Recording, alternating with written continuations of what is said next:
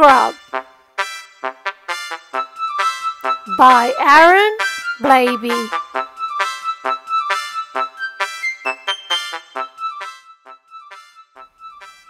Pig was a pug, and I'm sorry to say his personal hygiene was far from okay. Ugh, yuck.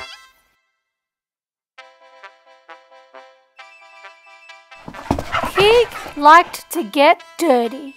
He frankly was rank. His paws could be frightful. His fur often stank.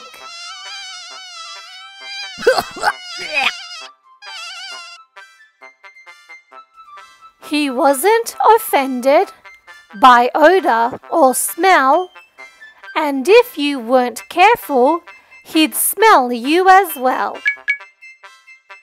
He'd play with all kinds of unspeakable muck and do things to make you scream, "Don't do that! Yuck!" He leaked out a stench that could not be forgotten. He reeked. He was rancid. In short, he was rotten. So bath time was called. "You stinky old mutt, you need a good clean from your ears to your butt." But Pig turned his tail, and before you could grab it, he was out of that room like a foul little rabbit.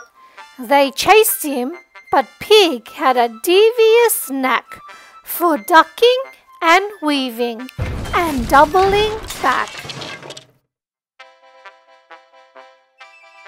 And once he had lost them, he used a small toy to block up the pipes.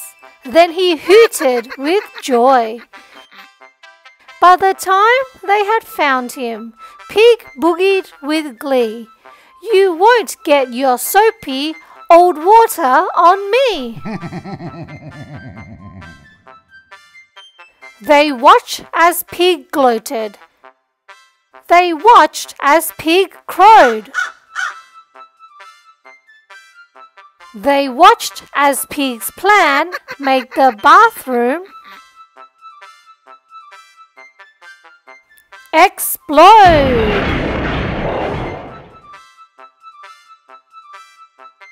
These days it's different, I'm happy to say. If you tell Pig it's bath time, he won't disobey. But although you can wash him with soap, cloth and towel, there's no getting round it. Pig is just foul.